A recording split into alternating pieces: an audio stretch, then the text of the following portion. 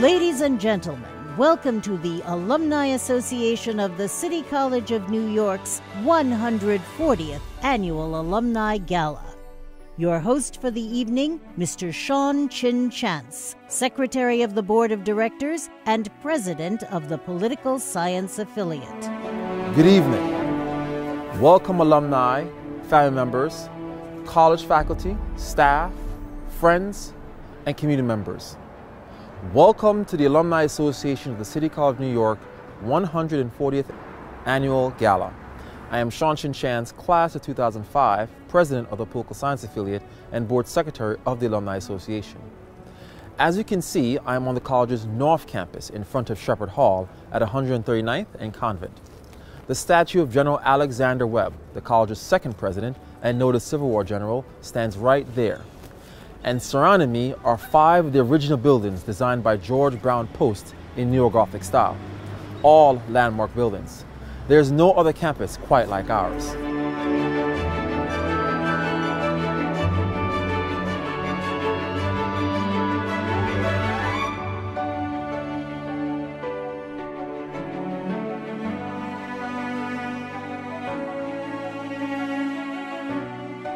Tonight, we carry on a 140-year-old tradition. Since 1880, this Alumni Association has gathered alumni annually to break bread together and to raise a glass in honor of fellow alumni and their achievements. Despite the unprecedented circumstances and restrictions on large gatherings, we knew that it was even more important now than ever to connect with one another. Our thoughts and prayers go out to those affected by this virus. We are stronger together, so pour a beverage, order your takeout, get comfortable, and enjoy tonight's show.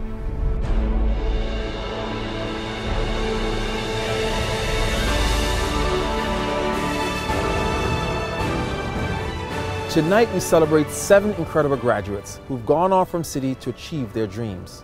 Our honorees are Dr. J. Cherie Allen, class of 2011, Rhoda Blank, class of 1997, Charles Copeland, class of 1968, Bob Friedman, class of 1962, Jeff Levine, class of 1975, Herbert Rubin, class of 1938, and Lev Sverdov, class of 2005. They are proof, like you, that CCNY is a dream machine. We also salute tonight Joe Namath. Broadway Joe is here with the Finley Award. And we also present posthumously Finley Awards to the incredible New York City journalists Jimmy Breslin and Pete Hamill. As we make our way to tonight's program, please remember to donate to the Alumni Association. Help us accomplish our mission of supporting and engaging alumni and current students while continuing to promote this great college we call alma mater. On the left-hand side of your screen, you'll find an opportunity to learn more about our organization, suggested donation levels, and links to our silent auction. If you've never taken part in a mobile bid, silent auction before, be sure to check out the instructions on how to bid. And keep in mind that the bidding has been live for a week. It ends tonight at 8 p.m.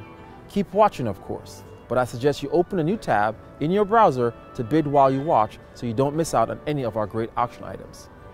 Now, before we jump into our program, let's take advantage of being here on the North Campus and visit one of my favorite rooms ever, the Great Hall. Let's go.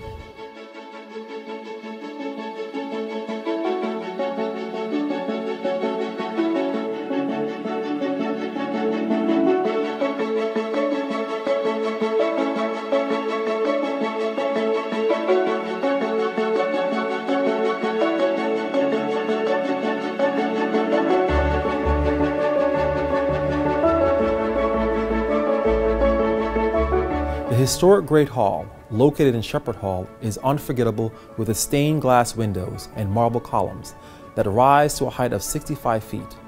This cathedral-like venue is the crown jewel of the City College of New York, hosting banquets, graduations, and conferences. Edwin H. Blashfield's mural, titled The Graduate, looks over the hall, depicting the passing of wisdom from the alma mater onto a young scholar. I can't think of a more appropriate place for me to introduce you to our Alumni Association President, Gary Kelnick.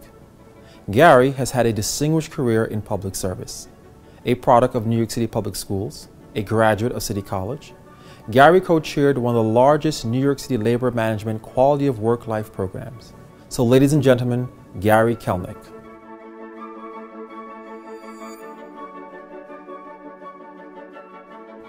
Good evening, and welcome to the Alumni Association's first virtual gala, which is the 140th annual alumni event. Special greetings are extended to Vince Boudreau, 13th President of the City College of New York.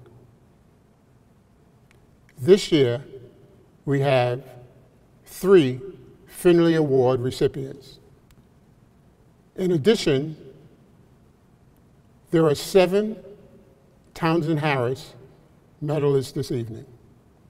This evening, I'm particularly pleased, as President of the Alumni Association, to greet and embrace you collectively. On behalf of the Executive Committee, our Board of Directors, past alumni presidents, plus current affiliate and chapter presidents, former Townsend Harris medalists, as well as association staff. My comments this evening are more serious this year than usual because 2020 has been an extraordinary, challenging, and difficult year for the world, the United States, New York State, New York City, CCNY, and our Alumni Association. Regionally, as residents of New York State, Connecticut, and New Jersey, we found ourselves as the U.S. COVID-19 epicenter this past March. Our lives were and remain upended with record infections, hospitalizations, tragically skyrocketing deaths, and widespread economic hardship. Special gratitude continues to be due to the extraordinary effort of our healthcare professionals, hospital support staff, first responders, and other essential workers. However, you, our fellow citizens, the unsung heroes and heroines, are responsible for reducing the community spread through consistently wearing masks, social distancing, and performing increased hand hygiene. Given the current spike, we must continue to stay the course. We know what worked before. COVID-19 fatigue is not an option. Concurrent with the pandemic, we consistently were confronted with the unresolved social justice issues that occur throughout the nation and have fueled the multi-ethnic and multi-generational protests, highlighting documented abusive law enforcement behavior and unnecessary and senseless citizen murders in police custody. On a separate issue, as compassionate individuals, the majority of us agonized during this year over the disgraceful and unconscionable separation of children from their parents attempting to immigrate to the United States. This is not being political. Everyone is entitled to their opinion on immigration. However, there is no room or tolerance to use children, some of whom are infants, as pawns. This is a stain on our nation, an obligation on all responsible citizens to support corrective action to reunite the 545 children still remaining separated from their parents. We ask that all of you join us and keep our fellow alums in the Midwest and West Coast states impacted by the horrendous fires that have destroyed their homes and communities in your thoughts and prayers.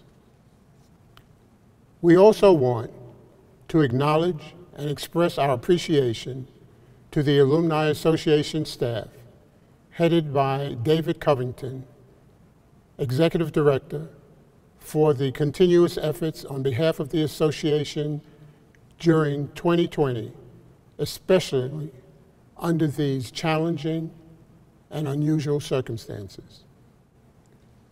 The program you will view this evening is the product of their efforts. When a 2020 in-person gala was not practical, they pivoted to exploring new territory with the virtual experience.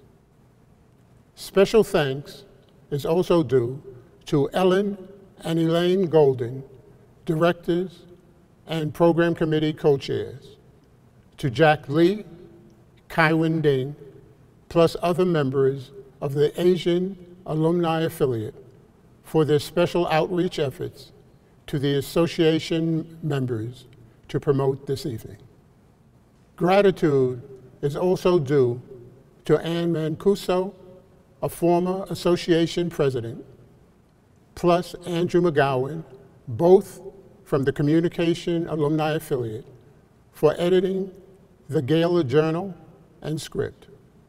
Finally, thank you, our members, the families of the recipients, the colleagues and friends, for your participation and financial support to this evening.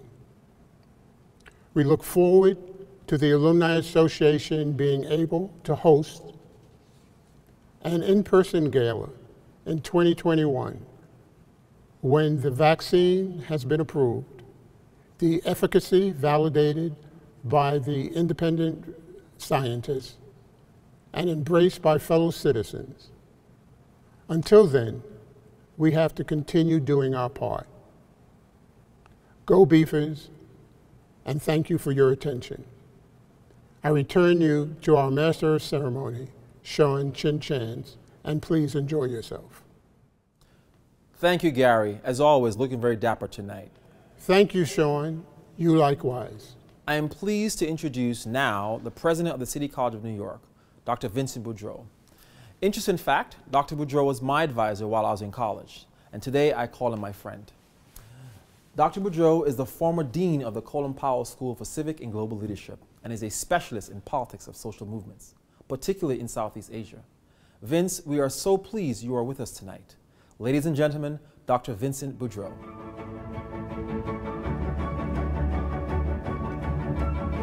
Thank you, Sean. You know, it's no secret that we are filming these segments ahead of time and assembling them for the gala itself. But knowing Sean, I can say without fear of contradiction, you look good tonight. I'm really thrilled to be able to be with you tonight to share the first online Alumni Association Gala and to take this opportunity to tell you a little bit about how the campus is doing. I've been on campus really since March, watched as we went virtually overnight from a place where all of our instruction took place face-to-face to where we are now, where 97.5% of our classes are offered online. I watched staff and faculty think deeply and work hard to deliver support and education to students online. And I watched students struggle, but succeed in the struggle of learning how to learn in a virtual environment. And we did all of that because we knew how essential it was not to lose a generation of students to this pandemic. We've also been thinking really carefully about the role of City College in the public sphere and how we can take the knowledge and resources we have on this campus and turn it to the betterment of society, particularly under the conditions of the pandemic. So we have had architects and engineers and scientists working to produce PPE equipment for first responders. Some of our laboratories turned over their operation to the production of sterile environments for testing. And we have scientists working in labs to produce a vaccine for COVID-19. In all these ways, and in other ways, we have taken the resources of CCNY and made them available publicly. Our drama department, for instance, has just produced its first fully online, publicly available play. And our radio station, from the very beginning, had turned itself over to public service broadcasting. So in all of these different ways, as an institution, your alma mater rose to the occasion. These are difficult times, and we are not out of the woods yet as far as the pandemic is concerned. It is likely that the spring will look very much like this semester, with most of our classes online. And it will be a struggle for us as an institution, as faculty and staff, and as individual students. Now, I know struggle is not new to City College alumni. I've met with enough of you, heard enough of your stories to hear time and again how the students of the 1940s and 50s and 60s and 70s and today struggled with food insecurity, tried to figure out how to keep body and soul together as they attended CCNY. Today, how students struggle to make tuition payments. We've observed, by the way, that under conditions of pandemic, as we meet students that are in situations of hardship, one of the first things they do is they pay their City College tuition and then worry about rent and food. That's how important their education is to them, as it was to you. And so, knowing how we do with struggle, I'm confident that as an institution, we will come through this crisis. You know, in 1847, when the founders of City College decided to establish an institution for the whole people, they did it because they knew that as a society and a democracy, we would not succeed unless we harnessed the talents of everyone, no matter who they were or where they came from. Today, under the conditions of this pandemic, the mission of CCNY is more important than ever before. We will not get through this crisis without everybody pulling together. And that means educating everyone in our society with talent.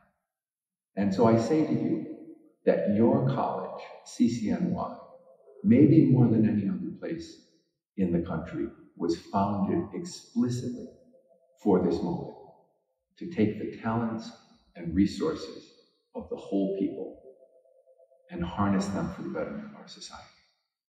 So we will get through it. We will get through it with hard work, with support of our friends and our alumni and our donors. With a little bit of luck, City College will be as strong as ever at the end of this. So I want to thank you for supporting the Alumni Association. I hope you have a fantastic night at the gala. I look forward to seeing you all soon in person in this room, as soon as it's safe to do that. Thank you, everybody. Thanks, Sean. Thank you, Vince. It's a pleasure to see you, and thank you again for being with us. Now, I am so very excited to begin this next segment. The Townsend Harris Medal is a preeminent award of alumni achievement. It is, of course, named after the founder of City College, Townsend Harris. Established in 1933 by the gift from a class of 1906, Townsend Harris Medals are awarded each year at this event to alumni who have outstanding postgraduate achievement in their chosen fields. Candidates are selected from nominations by a special committee comprised of former recipients of the medal and is subject to final approval by the Alumni Association Board of Directors. Here are tonight's winners of the 2020 Townsend Harris Medal. Ladies and gentlemen, the 2020 Townsend Harris Medal. Rada Blank. Rada Blank graduated from City College in 1997. She is an American filmmaker, a winner of the Sundance Film Festival U.S. Dramatic Directing Award. Miss Blank is also a performer, writer, and proud native New Yorker.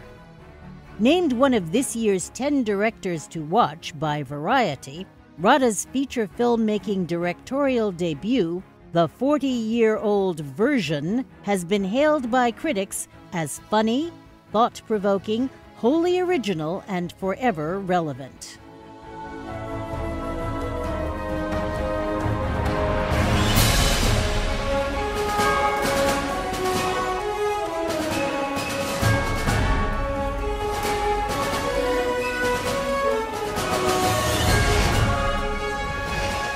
Hi, I'm Rada Blank. I'm a filmmaker. I'm a very proud Harlemite. I'm a really proud alumni of City College and an even prouder recipient of the Townsend Medal. I'd like to thank my family for all of their support over the years, my filmmaking community, and the selection committee for seeing me fit to receive such an honor.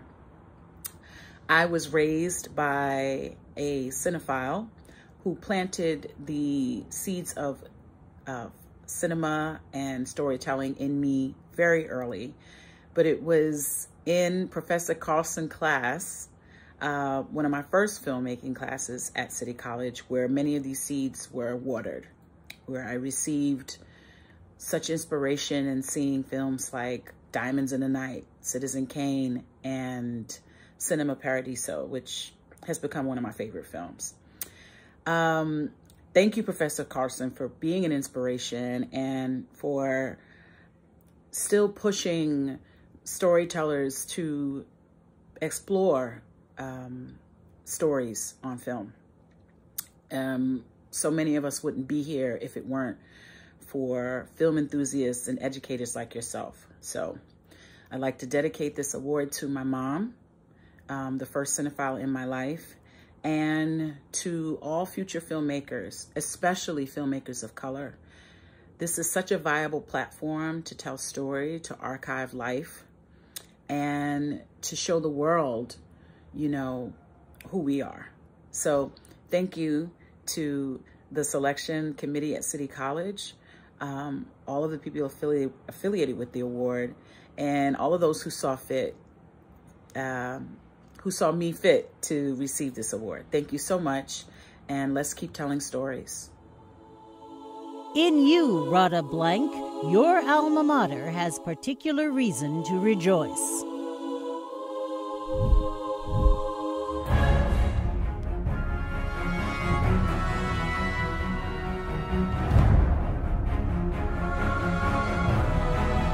Robert Friedman. Robert Friedman graduated from City College in 1962. Mr. Friedman is a retired partner at Goldman Sachs. He joined Goldman Sachs in 1968 and was a general partner and member of the management committee. He served as the chief financial officer and as partner in charge of the Goldman Sachs Asset Management Group. He remained as a limited partner of Goldman Sachs until 1999. He has also served on the board of the Greater New York Councils of the Boy Scouts of America and on the board of the Ronald McDonald House in New York City. Mr. Friedman is the founder of the Myself Third Scholarship Fund in honor of rescue workers of 9/11, which since 2002 has provided hundreds of scholarships to worthy recipients applying to the City University of New York.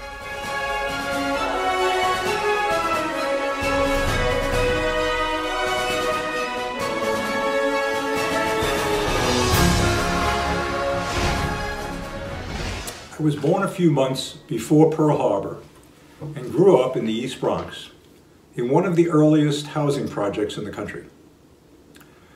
I am honored to receive this Townsend Harris Award for many reasons, not the least of which is that in honoring me, you also honor my father. My dad was an immigrant who came to this country in 1921, after walking across the Czech Republic with his mother to escape the Cossack hordes and the pogroms then in progress. He spoke no English, was desperately poor, and at the age of 10 was put into the first grade. Somehow he managed to obtain admission to the elite Stuyvesant High School, and then found his way to the same college that honors me tonight. City College is the most remarkable of institutions, as we all know. For the better part of 200 years, it has welcomed immigrants without regard to race or ethnicity. And when I was 15 years old and I was accepted, I could not imagine going anywhere else. I graduated with a bachelor's degree in electrical engineering, and in later years received my MBA also from City College. My sixth grade teacher, Mr. Broutman, taught us to put ourselves third after country and God. After 9/11, I was in awe of the rescue workers, the police, and the firefighters that put their lives on the line to save so many, and the people from all over the country that poured into the city to help their fellow citizens. I approached my good friend Matthew Goldstein, the then Chancellor of CUNY, with an idea that Matt helped bring to fruition. We created the Myself Third Scholarship in honor of those rescue workers who provided aid to those applicants who expressed the same love of country and a dedication to the kind of service exemplified by what we saw after 9/11. In the 18 years since, my wife Linda and I have been privileged to give out several hundred scholarships to the most wonderful students, mostly immigrants, as it happens, who have honored the halls of the various colleges at CUNY and, of course, at City College. When I think of my own fortunate career, having become a partner at Goldman Sachs, something I never dreamed could happen, I am humbled to realize that it was only because of my father's journey to this, the greatest country on the face of the earth, that such a thing could happen. And it was only because of this great institution, the City College of New York, that both a poor Polish immigrant and his son could achieve success without any regard to anything else but their own drive, ambition, and scholarship. Thank you so much. In you, Robert Friedman, your alma mater has particular reason to rejoice.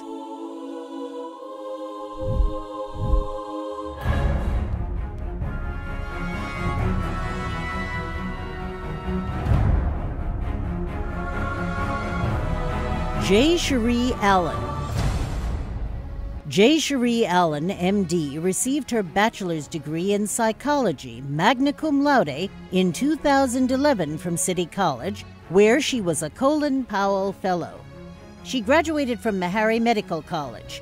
She is a National Health Service Corps scholar, currently practicing in a critical access hospital in central Minnesota. She completed her residency training at the Mayo Clinic. While there, she was a member of the Mayo Clinic Alumni Association Board of Directors, president of the Mayo Fellows Association, and recipient of one of the Mayo Clinic's highest student honors, the Barbara Bush Award. J. Cherie Allen is a board-certified family medicine physician who is committed to improving the health of millennials through primary care and preventive medicine. She is a member of the American Academy of Family Physicians Foundation Board of Trustees and assistant medical editor of a medical education podcast. Her own podcast is called Millennial Health.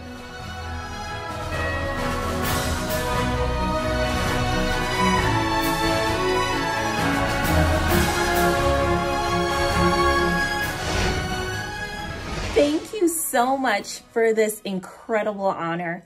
I'd like to congratulate my fellow honorees and thank you to the Alumni Association of the City College and the incredible staff for this wonderful event tonight. I'd especially like to extend a heartfelt gratitude to Elaine and Ellen Golding, who nominated me for this prestigious award. I transferred to the City College in 2007, and this institution has been a blessing to my life ever since. I'm so grateful to the Colin Powell Fellowship Program for the exposure to policy, for the psychology department where I earned my degree, and the pre-med program, especially Miss Belinda Smith, who encouraged me to apply to medical school even when the odds weren't entirely in my favor. It is the greatest blessing of my life to live my dream as a physician, and though it's undeniable that healthcare is in turmoil as we're currently battling a pandemic, the Affordable Care Act is going up before the Supreme Court, and our healthcare workers on the front lines are facing numerous challenges, we will press on. And in the spirit of this incredible institution and our founder, we will continue striving for better days. You know, I was born on the island of Jamaica, and like many New Yorkers and City College grads, my family came in search of better educational opportunities. And so I'm grateful to my mother and grandmother who went back to school to become a nurse and a home health aide after migrating here. Their sacrifices made it possible for me to pursue my career. And so I'd also like to thank my extended family in Jamaica, my incredibly supportive husband, the community I've built along the way, and certainly the City College of New York, because the opportunities that set me on my way all began here. Thank you again for this honor tonight. In you, J. Cherie Allen, your alma mater has particular reason to rejoice. Welcome. Thank you for coming. I'm happy to have the opportunity. I'm Ellen Golding, CCNY 62 and 65, Class A Director on the Board of Directors of CCNY Alumni Association, along with my twin sister, Elaine Golding. I wanted to particularly have a chance to say tonight, congratulations to Dr. J. Cherie Allen, medical doctor, physician, frontline worker during this pandemic time. We thank her for her wonderful work, but we could particularly congratulate her on being a 2020 Townsend Harris winner. I can't think of anybody more deserving than Dr. J. Cherie Allen. We wanted to say particularly that her philosophy of life shows that she's the same young lady, just more mature than when we met her as an undergraduate at City College, when she had started her own foundation called WEST, acronym WEST, which stood for Women of Excellence, Strength, and Tenacity, in which she discussed and worked with young women in the Harlem community to encourage them to do well in school and to set goals for themselves that are achievable and that she knows that they can do. So when she told us that when we met her as an undergraduate, that she wanted to do medicine, we said, we know you can, because the Golding family, like you, father comes from Jamaica and began to do medicine. You came from Jamaica and you could do medicine. So she said she believed us, and she certainly showed us to be correct. So in the background of the picture here is a picture of our family, the first two medical doctors in the family, our father and our brother, both of blessed memory, who I know send congratulations from their higher office today for her. And we also have a next generation of physicians, our nephew and our niece. And I know they are sending hearty congratulations on your winning the Townsend Harris Award from CCNY. And I'd like to close with her philosophy, in which is certainly coincides with her early WEST Foundation. At graduation, she said in the book of honoring Black women in medicine called Against All Odds, on celebrating Black women in medicine, Dr. J. Cherie Allen says, we are holding each other back by not sharing our stories. We need to create a comfortable environment for women to say, this is how I made it, and you can make it too. Thank you, Dr. J. Cherie Allen. Good evening, everyone. I'm Elaine Golding, the other twin, with the distinct honor of introducing Mr. Roy Eaton, 90 years young and 70 years graduate of CCNY, Phi Beta Kappa, magna cum laude, with a wonderful career of which I believe many of you are familiar. Please Google him to find out more about all of his lifetimes, but I'll just try to mention a few. From the age of 7, Roy had already gotten a gold medal playing Chopin at Carnegie Hall. And as you know, you have to practice to get to Carnegie Hall.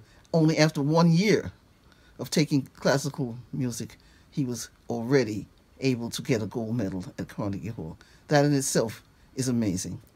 But at age 20, he graduated from CCNY, Phi Beta Kappa, magna cum laude, and also from the Manhattan School of Music, where he taught for some years. At that same year, he got the very first Kosciuszko Foundation Chopin Award. He had a tremendous career from he was in his 20s with Young and Rubicon, Benton and Bowles on Madison Avenue as the first African American to have an executive position in the creative department, where he was responsible for many of the successful commercial jingles for about 30 years. And after that career, he went on to have his own music company and went back to the concert stage. He's gotten many awards for his outstanding music. He's in the Advertising Hall of Fame. He's a 2007 Townsend Harris medalist, and he's also in the Communications Alumni Hall of Fame. We want to thank you, Roy, for all your wonderful creations and your wonderful gifts to all of us. And by the way, Roy's mother and our mother, who's in this picture behind me, holding my sister and me as babies, are cousins. So we have the distinction of having a genius in our family. Thank you, and I hope you all are enjoying the evening and continue to stay safe and well. Ladies and gentlemen, from the class of 1970, Townsend Harris medalist and classical pianist extraordinaire, Roy Eaton. I am a proud and grateful CCNY graduate, magna cum laude, Phi Beta Kappa, 1950. Thanks to the magnificent liberal arts education I received here, I have been able to successfully pursue many rewarding careers in my 90 years. I am the son of immigrant parents from Jamaica who, thanks to the free tuition policy that in effect, were able to send me and my 3 siblings to college. Because of the free tuition policy that in effect here. I also won a scholarship from CCNY to spend my junior year in Switzerland at the University of Zurich. Thank you, CCNY, for all that you have meant to my life.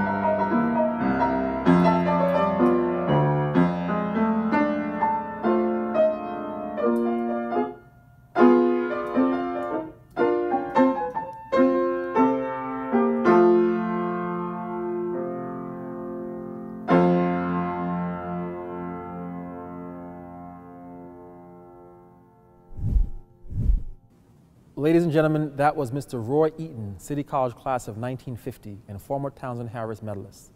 Incredible performance. Thank you, Mr. Eaton, for celebrating with us tonight. Welcome back, everyone.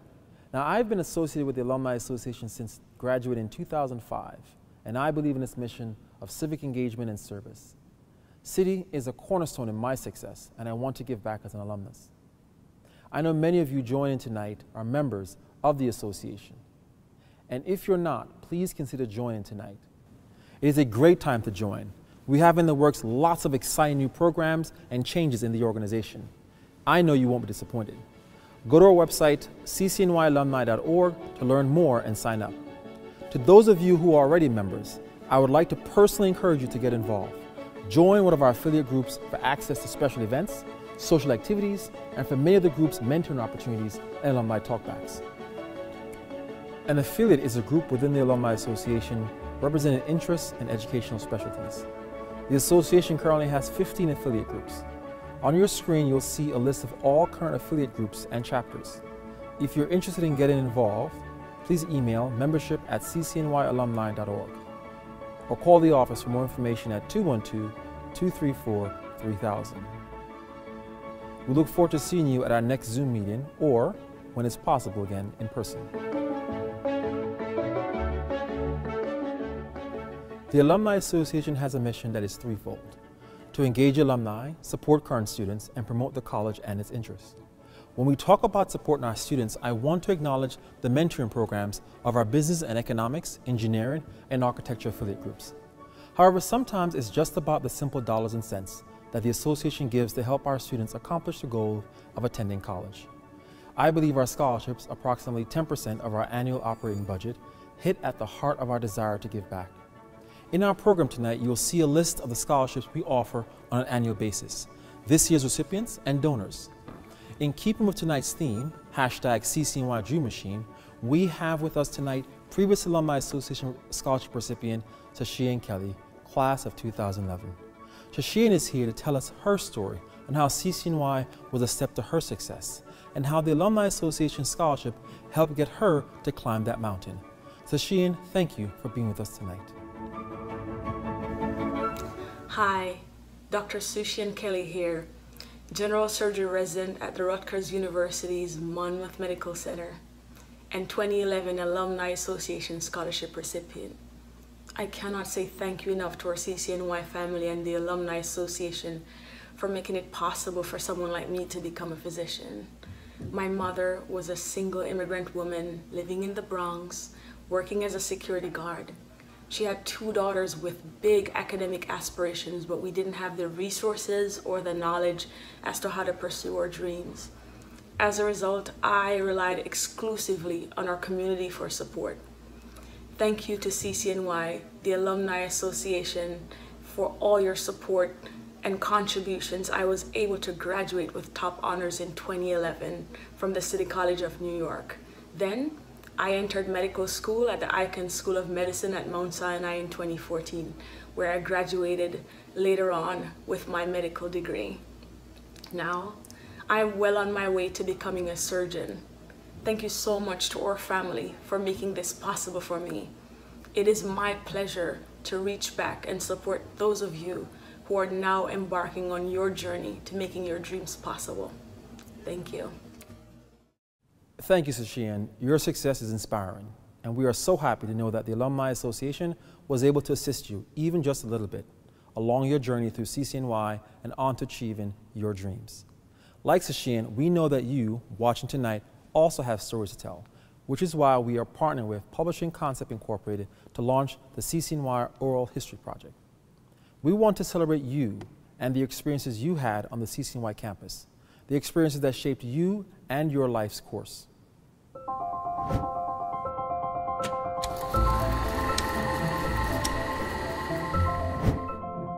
I was a mother of 4 children, raising 4 children and a wife, and I needed to be close to home. I've always been one to stretch out for my education at one of the good schools, and CCNY had an absolutely wonderful reputation, and it was a school that had wonderful classes, that had good programs, and a lot of African Americans was going to that school from the community, and it was just a wonderful place to be, and I loved every moment of it going there. I really did. I loved the campus. I just loved the ambiance about the place where it was. It It was located, it was close to home, and, you know, it was just close to my children's school. You know, if I had to leave there to go get them, I could. For me, it was perfect. It was perfect for me.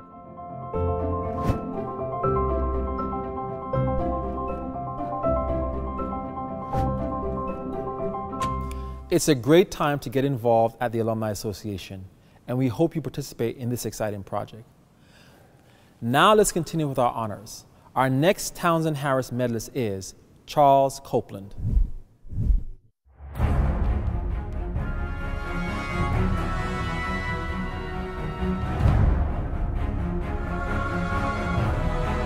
Charles Copeland. Charles C. Copeland earned a master's degree from City College in mechanical engineering in 1968. He is president and CEO of Goldman Copeland, the New York City-based consulting engineering firm that has re-engineered the infrastructure of many of Greater New York's most iconic buildings, including Grand Central Terminal and the Alexander Hamilton Custom House. A crucial energy innovator, he has created an extraordinary legacy, advancing vital engineering for New York's role as the arts and business capital of the world.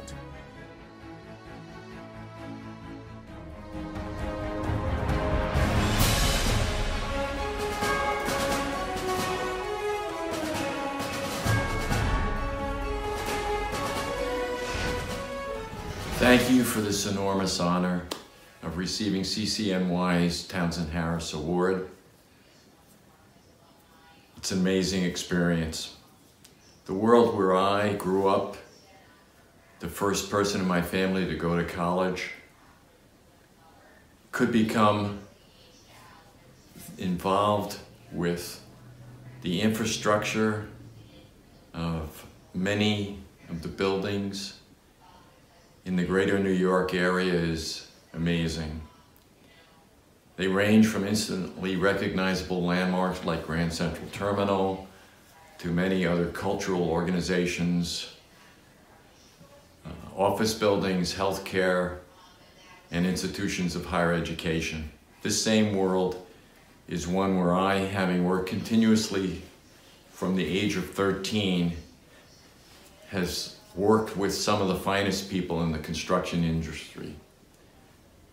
Many of them for decades, like Vornado and its predecessor firm, the Mendick, the File Organization, and many others like Empire Realty Trust, etc. That same world is one where I was able to be captivated by a great CCNY professor like Dr. Gigi, and helped me adopt a long commitment to energy conservation. That commitment enabled me to design in the 1970s an early rooftop solar system that, along with other strategies, helped set the stage for the federal enactment of PURPA, which is the Public Utility Regulatory Policies Act. And that became a critical moment in alternative energy to the grid.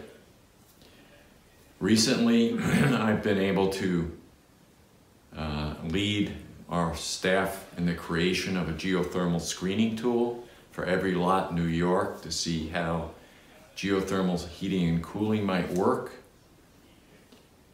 And that's almost 900,000 lots. CCNY opened a world for me and gave me the skills to help shape it along with my family and other colleagues. And I can't tell you how much I appreciate this enormous honor today. Thank you. In you, Charles Copeland, your alma mater has particular reason to rejoice.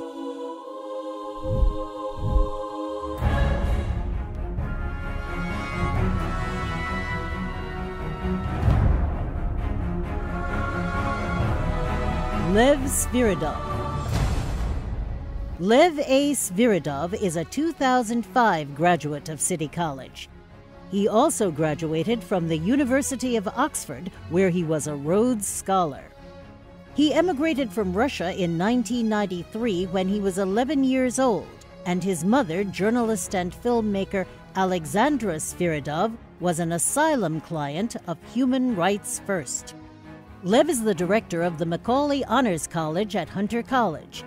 In addition to his work-related responsibilities, Lev serves on the boards of the Foundation for City College, Human Rights First, Concord Consortium, and on the selection panel for the Sloan Awards for Excellence in Teaching Science and Mathematics in New York City public high schools.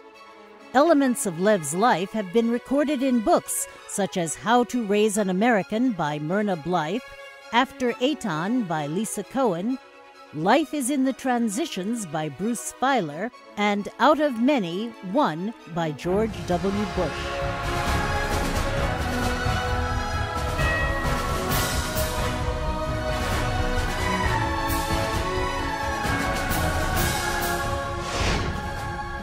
Good evening, everyone. I'm Lev Sviridov, the proud graduate of the City College class of 2005. First and foremost, I would like to begin by thanking the Alumni Association for this incredible award and this recognition.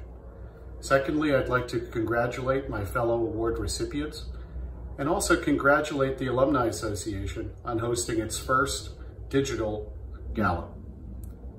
20 years ago, I entered the hallowed halls of City College and inherited the legacy of many of you. All of you have been there to support me along my academic journey, just like you have done for thousands of other students. We build our legacy upon your legacy, and we give our commitment to this city in the same way that you have over all of these years. City College was there for us before we even knew of City College, and now it is our turn to give back to our communities and to our home institution. As you can see from some of the photos I've shared with the Alumni Association, the friendships I formed at City College have now lasted more than 20 years and now transcend boundaries, whether they be territorial or generational. I'm proud to be a part of the City College family. I'm honored by this recognition, and I promise to carry forward the very legacy that you helped to establish in me. Thank you, and I hope to see you all back in the Great Hall next year. In you, Lev Sviridov, your alma mater has particular reason to rejoice.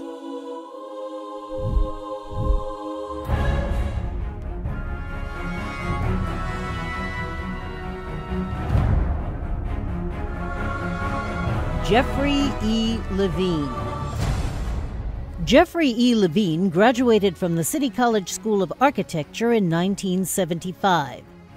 He is the founding principal and chairman of the Douglaston Companies, consisting of Douglaston Development, Levine Builders, and Clinton Management.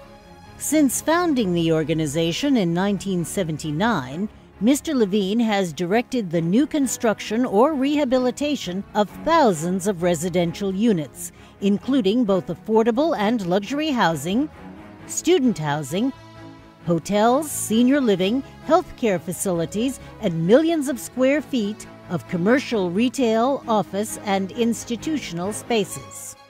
Mr. Levine sits on the executive committee of the Real Estate Board of New York, where he received the 2018 Kenneth Garrity Humanitarian Award. He also serves as chairman of the Jewish National Fund and is on the board of St. Mary's Hospital for Children. Jeffrey Levine currently lives in New York City with his wife, Randy, 3 children, and 2 grandchildren.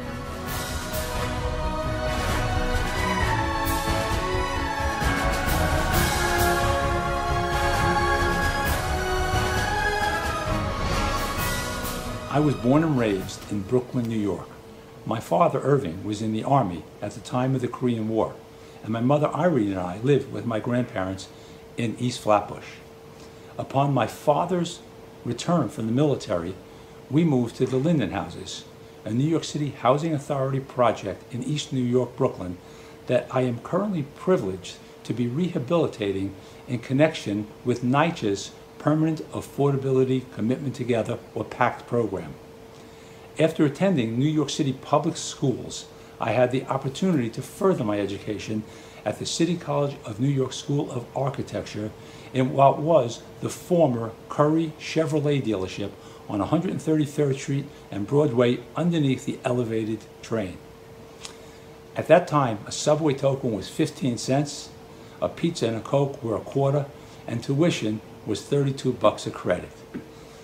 As the first member of my family to attend college, I graduated in 1975, and I began working for a prominent New York City developer as an assistant construction superintendent. And in a few short years, in 1979, I founded my own building company, enabling me to provide a wonderful life for my family. None of this would have been possible without my having benefited from the high-quality education that the City College of New York has provided to generations of New Yorkers uninterrupted since 1847 through depressions, recessions, civil war, world wars, and yes, pandemics. I am profoundly grateful to be virtually honored along with today's recipients of the Townsend Harris Medal of City College and to be joining the list of distinguished alumni since its first award since 1933. Thank you very much. In you, Jeffrey Levine, your alma mater has particular reason to rejoice.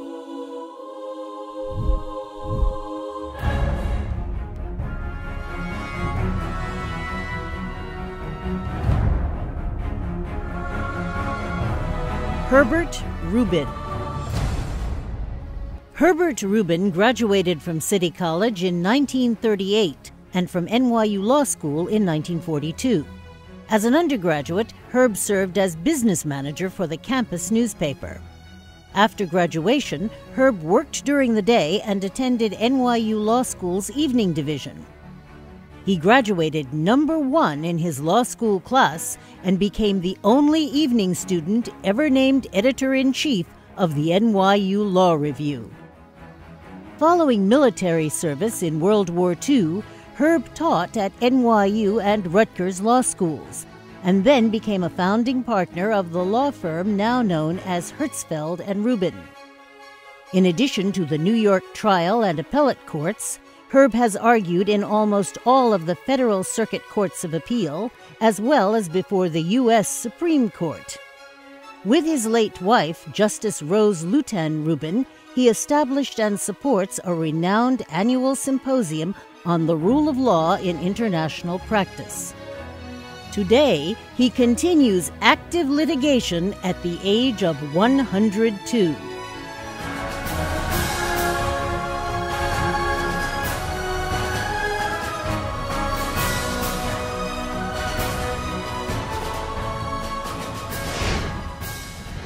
President Boudreau, I thank you and the entire City College community for this cherished Townsend Harris Award. Congratulations also to my fellow awardees. I am an incurable optimist. My glass is always at least half full.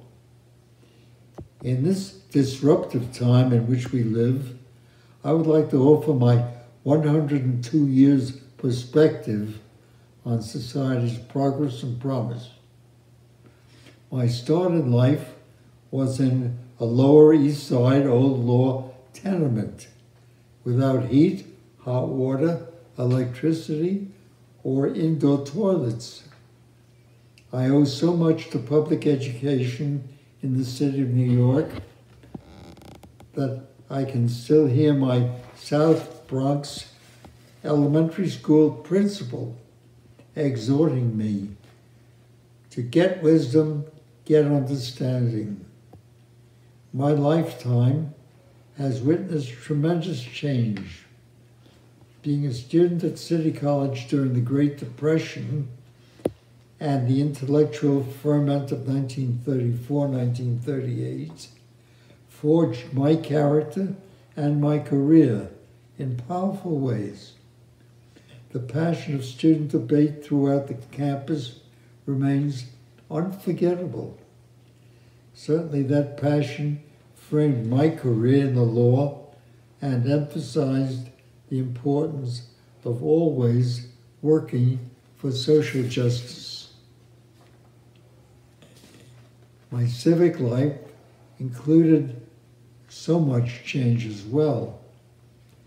World War II was a major catalyst for increased commitment to social change and broader participation to ensure corrective action. In 1954, Brown against Board of Education opened up the barriers for millions of Americans to exercise a voice in government.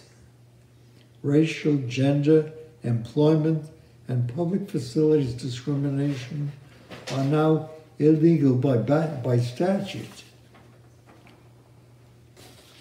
Many of my own professional efforts have focused on promoting equity in the legal profession and in the judiciary. I'm happy to say that those efforts have had positive impact. In my life, if I've achieved anything of merit, as the Townsend Harris citation so generously asserts, those achievements reflect in no small measure the impact of this unique institution of higher learning. The pace for those reforms has been too slow and their scope is still too narrow. But over time, certainly over the course of 102 years, there has been relentless progress. I thank you again, and I continue to pursue wisdom and understanding. I have confidence that the rule of law will overcome the stubborn inequities that still plague us as we proceed onward and forward. City College plays a key role in the fight for such social reforms. There's no better reason to be proud to be a City College graduate and a 2020 Townsend Harris awardee. Thank you once again.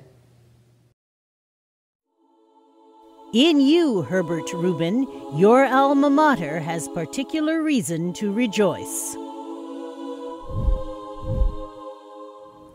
Cheers to all our Townsend Harris medalists.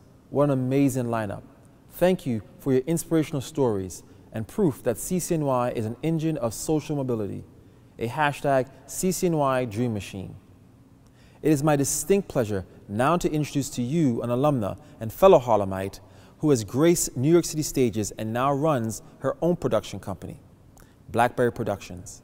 Ladies and gentlemen, Stephanie Berry, class of 1976, performing a piece of poetry by fellow alumnus Siku Sundiata. Ladies and gentlemen, from the class of 1976, Stephanie Berry.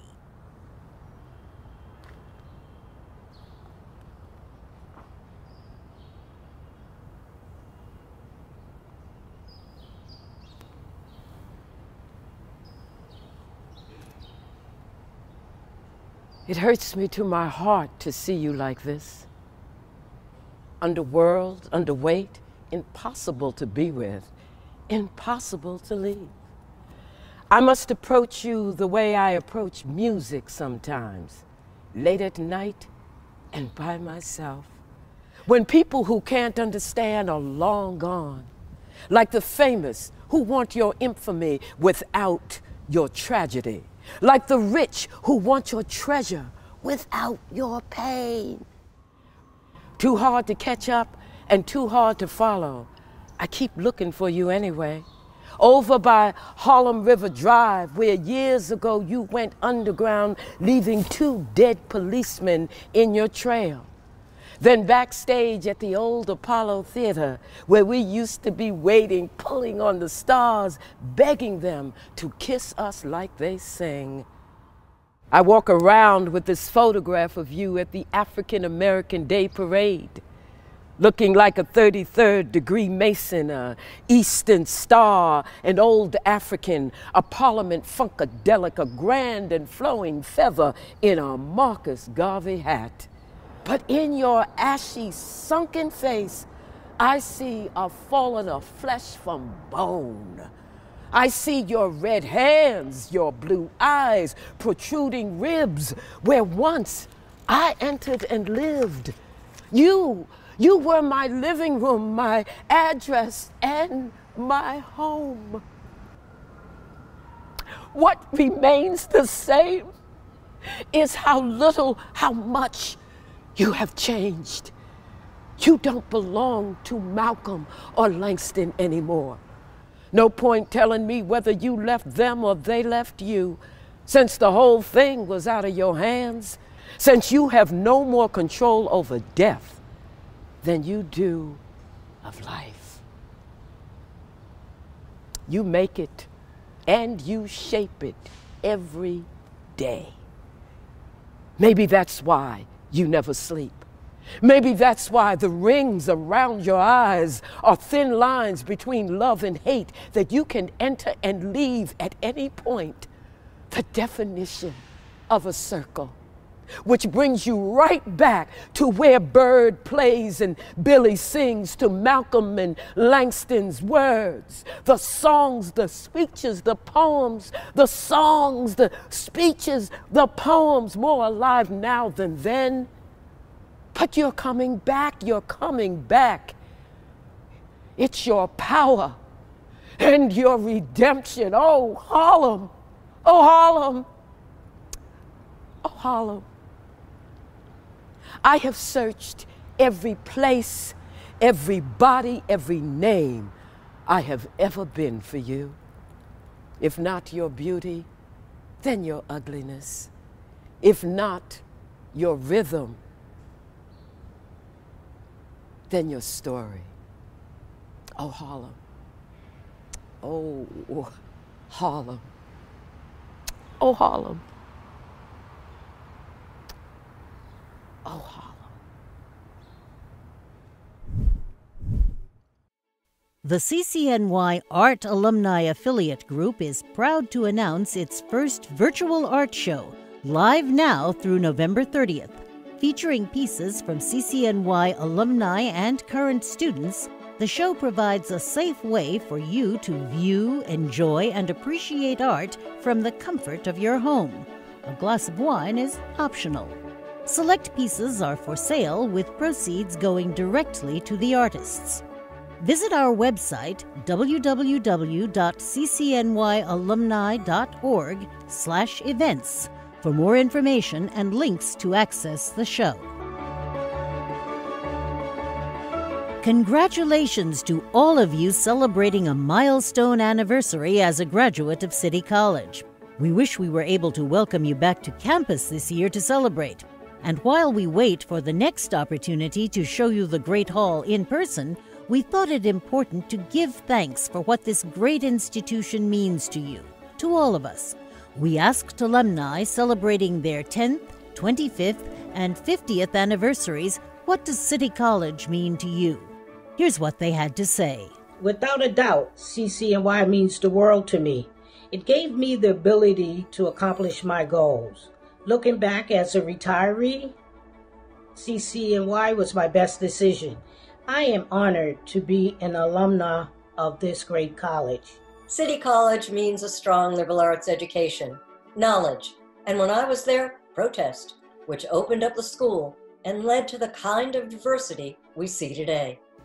My education at CCNY gave me the knowledge and skills that enabled me to have a successful career in the New York City public schools. CCNY means access and opportunity to me. I also see City College as my foundation builder and a concrete path to social mobility. City College is such an important part of my life. It is where I learned that life's tangled mess could be cut through by a critical knife that I was given through my coursework.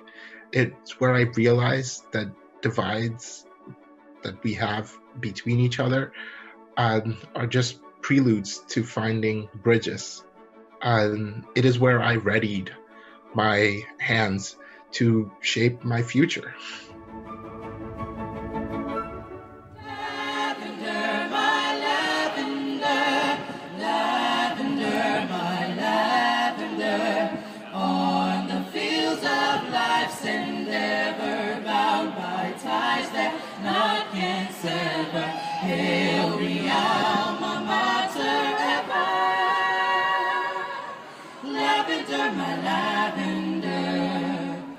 Congratulations to our reunion classes. We look forward to welcoming you back to campus once the pandemic is over.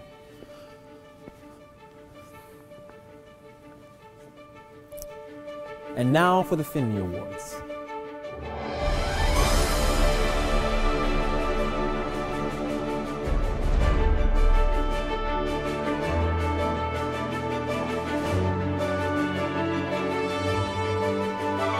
Ladies and gentlemen, the 2020 John H.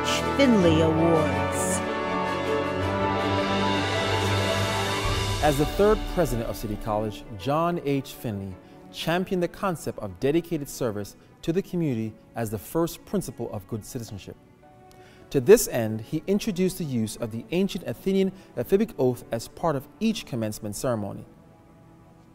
Established in 1948 by the class of 1918, the Alumni Association presents the John H. Finley Award annually to a New Yorker who has proven exemplary and dedicated service to the city of New York. To help me present this year's Finley Awards, I'd like to welcome Aldo Leon, class of 1972, and Jerry Eskenazi, class of 1959. Hello, my name is Albert De Leon. I'm a class of 1972 at CCNY. In my last year at City, I was editor-in-chief of The Paper, one of 3 different but thriving newspapers at City College. Since those were well before the days of social media, we got our news from the regular newspapers of the time, which would be the New York Daily News, the New York Times, the New York Post, and the Village Voice. In reading those newspapers, we were, of course, led to the works of Jimmy Breslin and Pete Hamill. And reading them was sort of like going to graduate school for us. I'm happy to have nominated both men for the prestigious John H. Finley Award. Pete Hamill. William Peter Hamill Jr. was born and raised in the Park Slope section of Brooklyn, and his love of the city never left him. Pete started in journalism at the age of 25. Over the course of nearly 40 years, Hamill worked at the New York Post, the Daily News, the Village Voice, and New York Newsday. He served briefly as editor-in-chief of the Post and later as editor-in-chief of the Daily News. In addition to his newspaper work, Hamill wrote extensive pieces for various magazines, including New York Magazine, The New Yorker, Esquire, Playboy, and Rolling Stone. The topics ranged from politics, the wars in Vietnam, Nicaragua, Lebanon, and Northern Ireland, to America's urban riots of the 1960s. Very much a Renaissance man, Hamill also wrote about boxing, baseball, art, and contemporary music, winning a Grammy Award in 1975 for the liner notes to Bob Dylan's album Blood on the Tracks. Selected pieces of his journalism were published in 2 books, Irrational Ravings and Piecework. In 1998, he published an extended essay on contemporary journalism titled News is a Verb, Journalism at the End of the 20th Century. Hamill published 2 volumes of collected short stories, The Invisible City, a New York sketchbook, and Tokyo Sketches, and a personal and historical portrait of Manhattan called Downtown, My Manhattan, that covered his reporting for the Daily News on the destruction of the World Trade Center on September 11, 2001. Hamill's highly respected, best-selling 1994 memoir, A Drinking Life, chronicled his journey from childhood into his 30s, his embrace of drinking, and the decision to abandon it. His best-selling novels, Snow in August, Forever, Tabloid City, and North River, are considered to be some of his finest works of fiction. Hamill received the Ernie Pyle Lifetime Achievement Award from the National Society of Newspaper Columnists in 2005. In 2010, he received an honorary Doctor of Letters degree from St. John's University and was presented with the Louis Auchincloss Prize from the Museum of the City of New York. In 2014, Hamill received the prestigious George Polk Career Award. The John H. Finley Medal is not the first honor Pete Hamill has received from City College. In 2014, he was the first recipient of the New York Media Legend Award from the Communications Alumni Group. Hamill and his longtime friend and fellow journalist Jimmy Breslin were the subjects of the Emmy Award-winning 2018 HBO documentary Breslin and Hamill, Deadline Artists. Pete Hamill passed away on August 5th of this year at the age of 85. Ladies and gentlemen, to receive this posthumous award, please welcome Pete's widow, Ms. Fukiko Aoki. My name is Fukiko Aoki. I am Pete Hamill's widow. Also, I am a writer.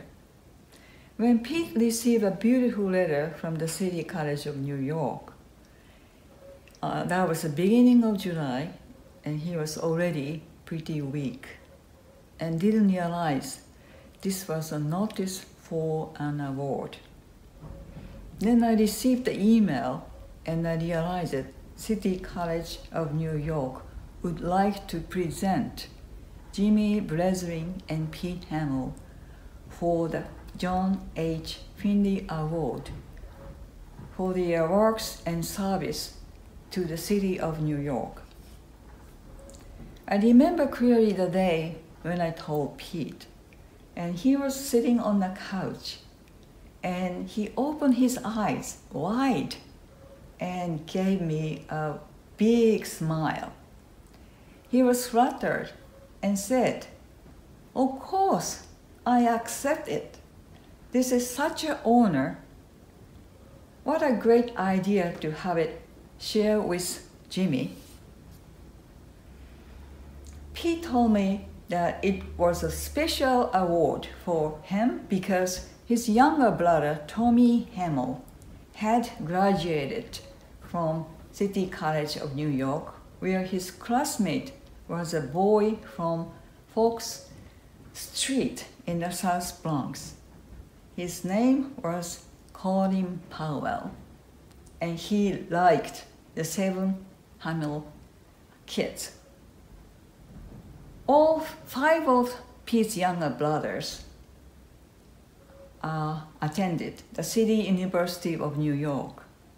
So CUNY holds a special relevance in the Hamill family. Since this past spring, like everybody else, Pete and I lived under the tremendous and frightening threat of COVID-19. He was most vulnerable person for this virus. His age and his underlying medical issues waved a big red flag. We are doing very good, but sadly, as Pete entered a brownstone entrance in Brooklyn on August 1st, he took a fall.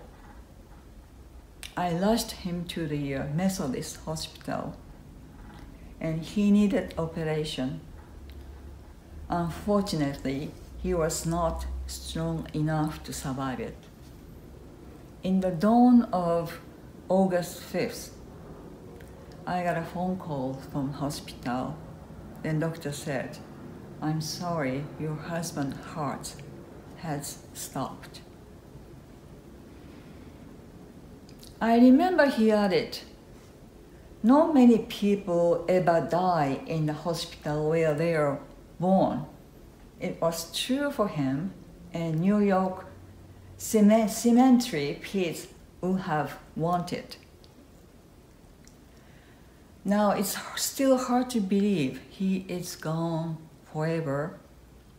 We were finally separated after 33 years of marriage. He now sleeps peacefully at Greenwood Cemetery in Brooklyn, just behind the big tombstones of both to read. Today, I know he will be so honored that he was received the Finley Award. Pete must be smiling with Jimmy today. I'm also honored to receive Pete's award for him. Thank you for this amazing tribute to my late husband. Thank you very much. Back in the day, I mean, you would buy the paper, see what Jimmy Breslin's saying, you know, Pete Hamill. These guys were like superstars. They were everywhere. People saw them as the voice of true New Yorkers. Hamill was like a poet of New York. Once there was another city here, and now it is gone. The lost city of New York. Jonathan Alter, John Block, and Steve McCarthy, the three producers and directors of HBO's Breslin and Hamill Deadline artists, celebrate the larger-than-life personalities and courageous writing of these two journalists in their Emmy Award-winning documentary. Here tonight, taking a break from a book tour promoting his newly published biography of President Jimmy Carter, his very best, Jimmy Carter, A Life, is best-selling author, documentary filmmaker, and television producer Jonathan Alter. Thank you to City College. I am delighted and honored to take part on this occasion, and especially pleased that you are honoring the legacy of the late Jimmy Breslin and the late Pete Hamill. They were the subjects of a film that I co-produced, co-directed, that's on HBO called Breslin and Hamill Deadline Artists. I had met both Jimmy and Pete more than 25 years ago, but didn't really get to know them until the last 3 and 4 years of their lives, when I and my partners spent really quite a lot of time with them shortly before they died. And Jimmy Breslin and Pete Hamill represented the best of local journalism and the best of what we should all aspire to do in journalism, which is to speak truth to power and to deal frankly and with great reporting energy with racial injustice, economic injustice, and all of the other great issues of our time. But they did so with a flair for narrative, for great storytelling that should be an inspiration, I think, for all of us, not just in journalism, but in life, in terms of bringing to bear a lens, focusing a lens on our world that sticks up for the little guy and that inhabits a view of the world where truth comes first, whatever the consequences. And so we wanted in our film to convey what fun it was to be in the presence of Jimmy Breslin and Pete Hamill, and what joy it was to read their work and to try to indicate not just what we've lost with their passing, but with what they can inspire us to do, to give voice to the voiceless and look to the future with a sense of hope and faith that speaking that truth to power can make a difference even in a dark time. Thanks very much. Jimmy Breslin. James Earl Breslin was an American journalist and author. His newspaper career started with the Long Island Press, which served Queens and Nassau counties, where he worked as a copy boy in the 1940s. He then went on to work as a reporter and columnist for the New York Herald Tribune, the Daily News, the New York Journal-American, and Newsday, among other publications. He was known for his newspaper columns, which offered a sympathetic view of the working-class people of New York City. Because of this focus, he was awarded the 1986 Pulitzer Prize for Commentary, quoting the citation here, for columns which consistently champion ordinary citizens. In 1985, he received a George Polk Award for metropolitan reporting. In addition to his award-winning newspaper work, Jimmy Breslin was also a best-selling author. His works included the books Can't Anybody Here Play This Game?, which recounted the trials and tribulations of the hapless 1962 New York Mets, and The Gang That Couldn't Shoot Straight, a tragicomedy about two warring mafia gangs in New York City.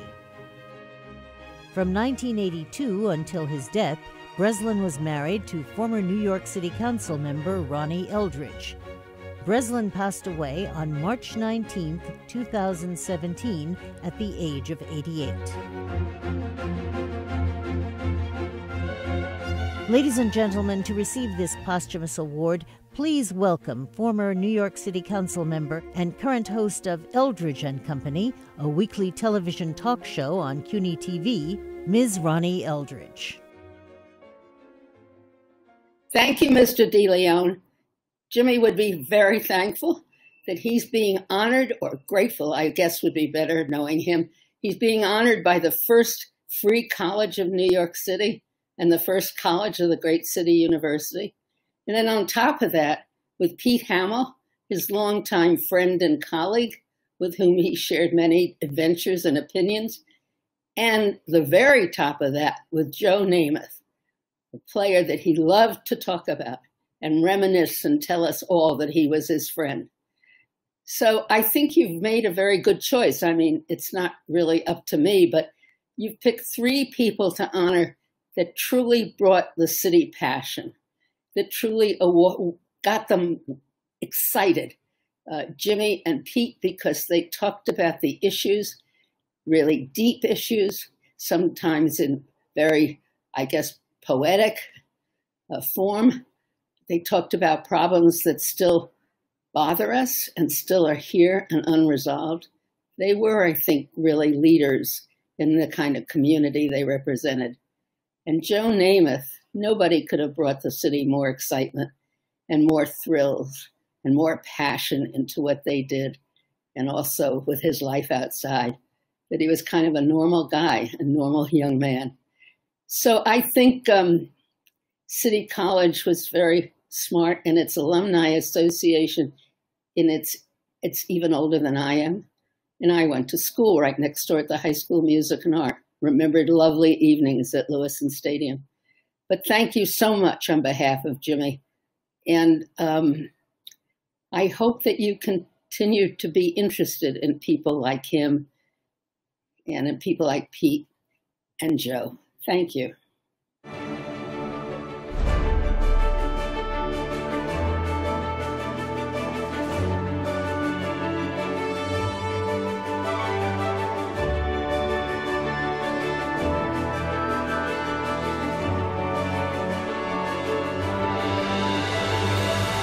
Somehow, Joey from Beaver Falls doesn't sound as impressive as Broadway Joe. Of all the great athletes that have made it in New York, from the Babe, to Willis, to Gifford, to Messier, none acquired a New York persona, a certain cool, as our Joe Namath. We know so much about the man, and yet so little. Why, this is the New York Jets quarterback who dared to guarantee his team would win Super Bowl III, while 16-point underdogs. But that guarantee, which was broadcast far and wide, simply was a response to a heckler at a dinner. "We'll win, I guarantee it," Joe said, simply. And the Jets did, in what was actually the first championship called the Super Bowl. We honor Joe with the significant John H. Finley Award, which in the past has gone to people named Rockefeller, Roosevelt, Belafonte, Sills, for making New York ever greater, but never before has it gone to an athlete. But in Joe Namath, we have a man who has embraced New York and made it better. His Joe Namath Foundation has contributed to more than 25 charities based here. It specializes in helping children as well as doing neurological research. And as an athlete, well, I'm still struck by my first coverage of Joe when the New York Times asked me to be the Jets beat writer. It was an exhibition game in Phoenix, but the first time the ball was snapped to Joe and he went into his back pedal, why, the whole stadium stood in awe, expecting something spectacular. This was a phenomenon I witnessed wherever we went. That first snap into his hands, it was Excalibur in the hands of King Arthur, a rock in the fist of David facing Goliath, a bow in the fingers of William Tell. Something magical in the face of danger was about to happen. I recall our first meeting. Joe already was a legend. What to say to a legend? So I introduced myself and said, "Joe, I don't know anything about football." He laughed. Now, when he introduces me to someone, that story is the first he brings up. But I think that also says something about our honoree. He has retained the best qualities of Beaver Falls and New York: empathy, charity, and a sense of humor. City College, which has sent so many of our kids out into the broader world, now honors one of New York's heroes, a man who truly deserves the word legend. It has been my honor to nominate and to present Joe Namath with the John H. Finley Award. Joe Namath. Joseph William Namath is a former professional football player who was a quarterback in the American Football League and the National Football League during the 1960s and 1970s. In 1999, he was ranked number 96 on the Sporting News list of the 100 greatest football players, the only player on the list to have spent a majority of his career with the Jets. Born in 1943 in Beaver Falls, Pennsylvania, to Hungarian immigrant parents, Namath was a standout high school athlete in football, baseball, and basketball. He elected to take a football scholarship to the University of Alabama because his mother wanted him to get a college education. Between 1962 and 1964, Namath quarterbacked the Alabama Crimson Tide under legendary coach Bear Bryant, leading the Tide to a national championship in 1964. In his autobiography, Bryant called Namath the most natural athlete he had ever encountered. Namath began his professional career with the New York Jets and was named the AFL Rookie of the Year in 1965. In 1969, he led the Jets to a win over the Baltimore Colts in Super Bowl III. 3 days prior to the game, he famously assured the fans, "We're going to win the game, I guarantee it."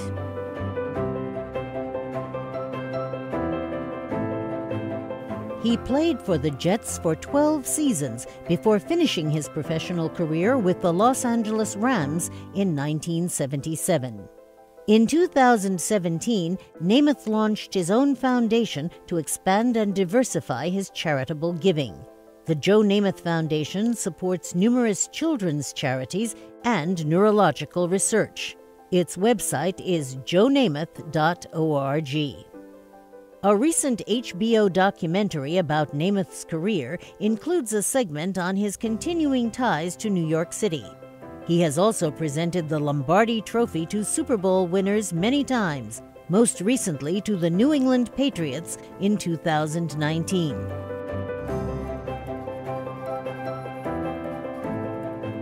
Ladies and gentlemen, please welcome Joe Namath.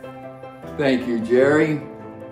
Hello, folks, alumni of City College, family and friends. I came from Beaver Falls, Pennsylvania, and it's a rather diverse little town, you know, a lot of immigrants, steel mills, people of different colors and all, and that is part of why I love being with you tonight. New York. When I came to New York and saw the diversity in the big city, man, it's been with me since, and I love New York. I've been there going back 55 years already to now.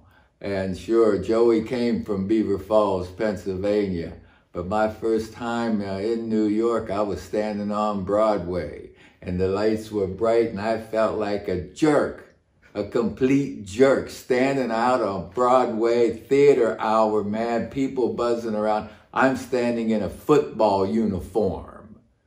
And that picture was on the cover of a magazine, and a teammate saw that magazine cover when it came out and called me Broadway. So to some of you, I'm Broadway Joe. What I do really appreciate is how we in New York have stuck together through some tough times, man. Through some very difficult times over the years. We can talk about the garbage strike when the trash was piled up 12 feet in the air and you couldn't see across the street. We can talk about the awful incidents that we've had with the World Trade Center and lost so many friends and family members. We could talk about the taxi strike, you know, the blackouts. But the way the people of New York came together during those trying times is what stood out.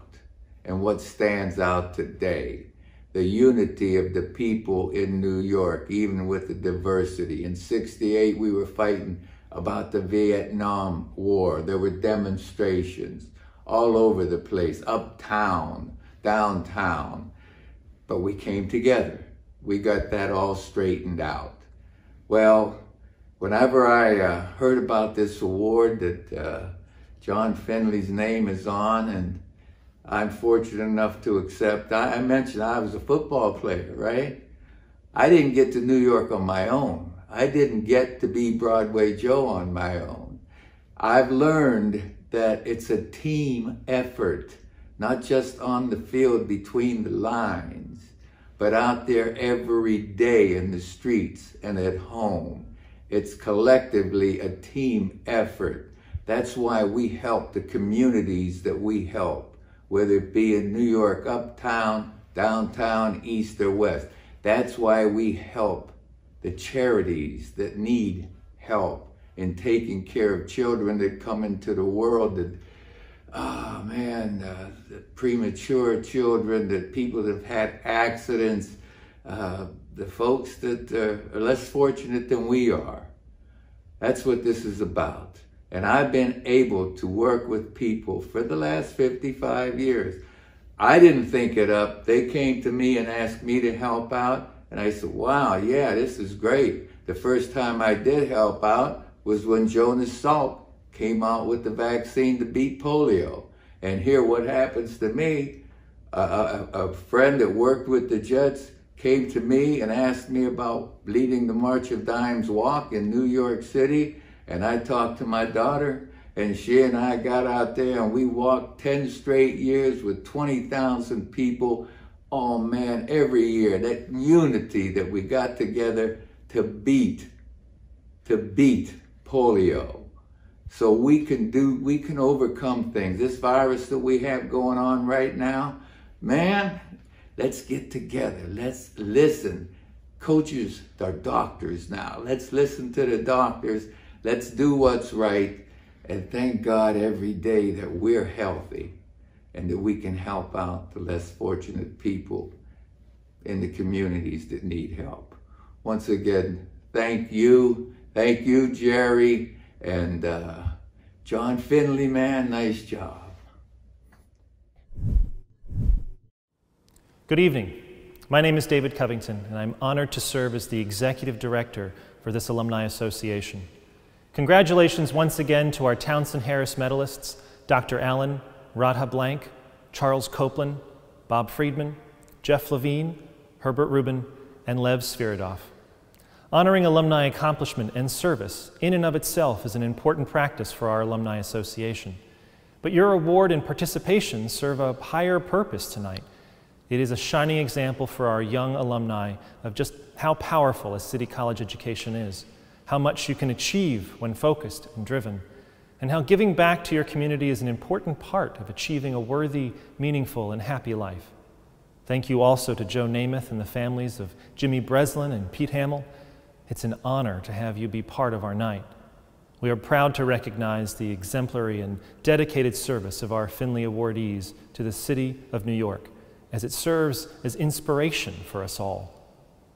And if you can't tell, this event is an extremely important part of our annual programming, which is one reason why we pressed forward with planning a virtual event, despite the challenges presented by COVID-19. In addition to serving as our primary method of honoring alumni achievement, it has historically been an exciting social event and a critical fundraiser. It may be a little different this year, but it is no less important. And in some ways, it's even more important. We, like many nonprofits around the city, have been affected financially by COVID-19.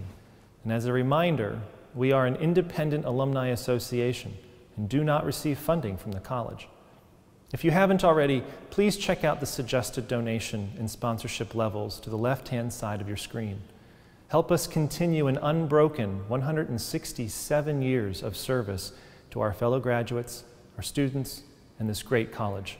No donation amount is too small. And if you've already donated, thank you. If you are participating in our silent auction, be sure to check on your items, as there are just a few minutes left. There are some pretty great options too, including a signed copy of Jonathan Alter's new book, Joe Namath signed 1969 Ring Shadow Box, a set of City College Wedgwood dinner plates, it's a collector's item, and a beautiful print by art alumnus Steve Somerstein, and this among many other great items. So before I hand it back to Sean, just a quick thank you to our presenters, staff, volunteers, and the many individuals who worked on this first ever virtual gala. Thank you to all of you who have watched, toasted, dined, and lounged with us this evening. We appreciate your participation and look forward to your continued participation in the oldest alumni association tied to a public college. City College is a true dream machine, and I'm proud to be part of this City College family. Sean, back to you. Thank you, David. Wow, Joe Namath, Pete Hamill, Jimmy Breslin. What an incredible evening. I want to thank the generous organizations and individuals who supported this event through their sponsorship. On the riders for the event are listed on the program page of your journal. Congratulations once again to each of our Townsend Harris medalists. And I want to remind you to join me and participate in this incredible network of alumni.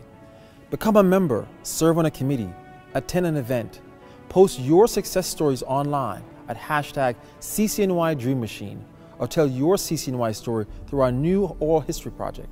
However you choose to stay involved, stay connected, because we are stronger together. Thank you for joining us tonight for our program. Please wear a mask and stay safe. Now stick around for some entertainment. We know you're going to enjoy this.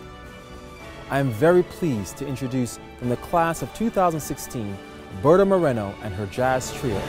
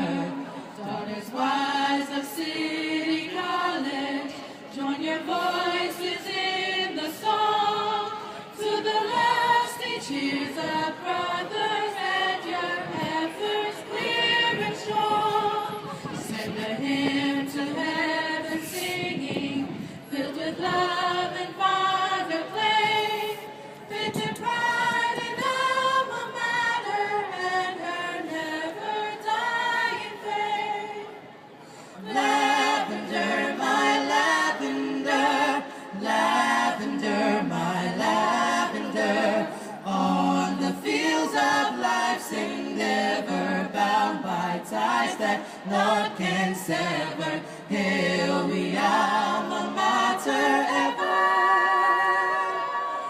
Lavender, my